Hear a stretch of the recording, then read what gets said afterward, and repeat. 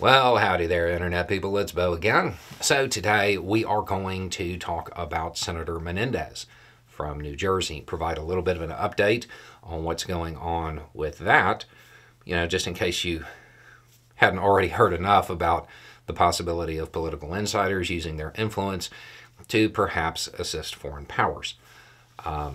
So we're going to provide an update on that, and then we're going to answer a question that has come in a few times about Menendez.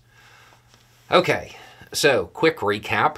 The senator from New Jersey is already in hot water with the feds and has already been indicted.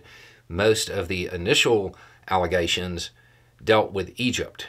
There is now a superseding indictment that kind of focuses on Qatar. And it extends the conduct into 2023.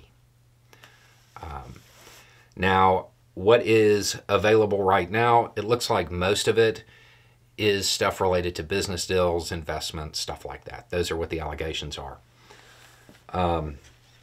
Now, one of the questions that has come in about this is why Democrats aren't calling for him to resign. And this has come in like a few times. The simple answer there is they are. They are.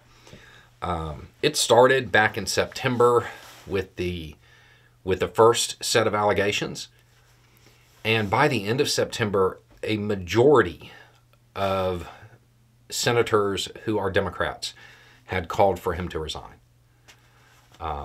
There are already new calls for him to resign based on the superseding indictment. So the question is, well, why hasn't he? Because a call for a resignation is still a call for a resignation. A resignation is voluntary. It used to be the standard tradition was if you were being investigated, well, that was one thing. You could stay. But once you were indicted, you needed to resign for the good of the party. And that tradition kind of held up for the most part up until just a few years ago. And now it isn't a tradition anymore. The tradition seems to be to try to stay in office as long as possible. So it isn't that Democrats aren't calling for him to resign. They are in large numbers and vocally. It's just that their calls don't really mean anything. It's still up to the person who is facing the allegations. We'll see if the superseding indictment changes anything, but based on the statements coming from Menendez, it's probably not going to change anything.